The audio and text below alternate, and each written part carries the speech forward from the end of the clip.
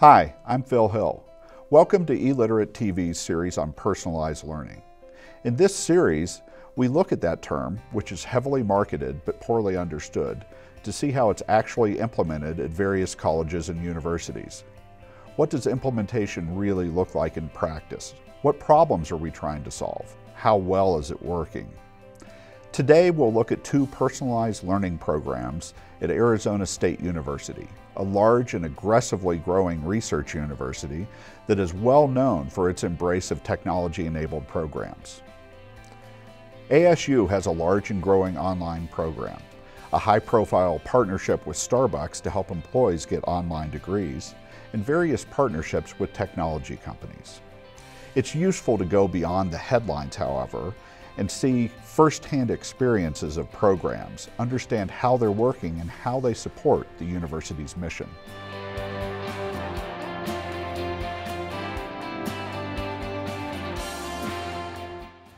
First off, we are a large university, and we have a mission to, the charter of the university indicates that we're going to be a great university by who we include, not by who we exclude. And so that is often referred to as the access mission.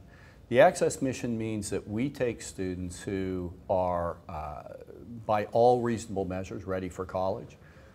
We have the same admission standards, for example, that Berkeley had in 1950 when they were taking thousands of students under the GI Bill. We say you go through high school, you take a rigorous high school curriculum that prepares you for college, you get B's, you can come to ASU and compete and try and succeed.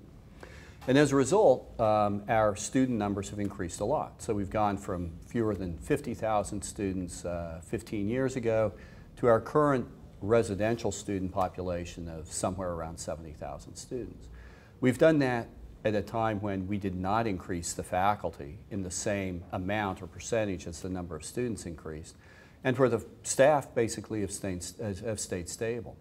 And so so part of the way that we've been able to be successful with that huge increase in the number of students is by experimenting and by creating a technology-enabled student experience that allows students to get the same discovery-driven, research-focused university education from a top-tier university that they would have had 30 years ago. So personalized learning offers a tremendous opportunity, not just for students who are perhaps struggling with the materials and need a little bit more time or need a different way to go through the materials, but also for high-performing students. In some cases, we're learning that students who are progressing can actually complete materials much quicker than the average. So we very much view our mission as helping those students to find their way past the pastiche of holes that they might have, and then to be able to realize their potential. So take math as an example. Mm-hmm. Math is, I think, a very easy place for most people to understand, because I think almost everybody in the country has math deficits that they're unaware of. Because you get a B in third grade math. What that means is there were a couple of things you didn't understand. Nobody tells you what those things are. You don't have a very clear idea, but for the rest of your life, all the things that depend on those things that you missed, you will have a rocky understanding of. And so year over year, you accumulate these holes. And then finally, somebody in an admissions exam or on the SAT or the ACT faces you with a comprehensive survey of your math knowledge. And you suddenly realize, wow, I'm underprepared. I might even have gotten pretty good grades. But there are places where I have holes. We very much view our mission as trying to figure out how it is that we can serve this student body. And even though our standards haven't changed, our students certainly have, because the demographics of the country have changed, the character of the country has changed, and the things we're preparing students for have changed. And so the centrality of things like math, much higher now than it was before. So many opportunities depend on mathematics understanding that didn't depend on those things before. So for these reasons, we're taking hard looks at our general education curriculum to try to understand how can we make changes to that curriculum to make it more engaging for today's students, to make it more effective for today's students, to differentiate the experience, to try to meet students where they are. And there are some burgeoning technologies that have finally cracked through the barriers of scale. They're no longer proof points anymore. Sure. So the Khan Academy program you're doing, as I understand, it's for general education math. So could you give just a quick summary of what the program is? Absolutely. So for the last 3.5 years, maybe 4, we have been using a variety of different computer tutor technologies to change the pedagogy that we use in first-year math. Now, first-year math begins with something we call Math 110. Math 110 is like if you don't place into either college algebra, which has been the traditional first-year math course, or into a course we call college math, which is your non-STEM major math. If you don't place into either of those, then that shows you need some remediation, some bolstering of some skills that you didn't gain in high school. And so we have a course for that. And so our first-year math program encompasses getting you to either the ability to follow a STEM major or the ability to follow majors that don't require as intensive a math education. And so what we've done is create an online mechanism to coach students. Each student is assigned a trained undergraduate coach under the direction of our instructor, who then helps that student understand how to use the Khan Academy and other tools to work on the skills that they show deficit in, and work toward being able to satisfy the very same standards and tests that we've always used to ascertain whether a student is prepared for the rest of their college work.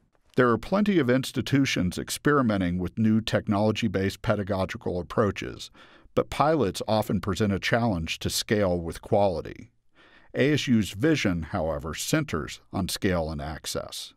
One observation I've seen from what's happening in the U.S. is there's a lot of pilots, but that never scale to go across a school. You sound confident that you will be scaling. We kind of don't pilot stuff here. Okay. When we did the math program, we actually turned it on in August 2012. After all of 9 months of preparation, working with Newton, we turned it on, and it applied to every seat in every freshman math course at the university. And there's a reason for that. My experience, and not just mine, but the university's experience with pilots is that they have a very difficult time getting to scale. And part of the reason is because, guess what, it doesn't work the first time. It doesn't work the first time, maybe not the second. It takes multiple iterations before you understand and are able to succeed. And so if you start with a pilot and you go a semester or two and, hey, this isn't as good as what we were doing, you'll never get to scale. In our case, the experience with math is great, is a very good example of that, because working with the new technology is not a silver bullet. It's not like we're going to use this technology and now all of the grades are going to go up by 15%. What you have to do is work with the technology and develop the entire learning ecosystem around it. And that means training faculty. We are moving faculty away from standing up in front of a room delivering content to looking at a dashboard and figuring out which students they need to work with on a one-on-one or a small group basis in order to succeed. That's a complete transformation for what the faculty have done for the past, the prior 14 or 15 or 22 years in their curricular history. And so it's the sort of thing, and if faculty don't have multiple time periods or multiple teaching sessions to get used to that, it's easy to resist, and if you resist it, it fails.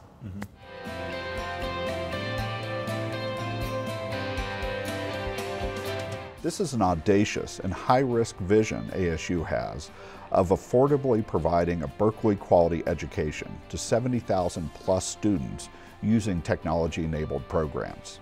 In the next 2 episodes, we'll talk to students, faculty, and teaching assistants to get a better view of one course that aims to reimagine general education and another course that aims to reimagine remedial math.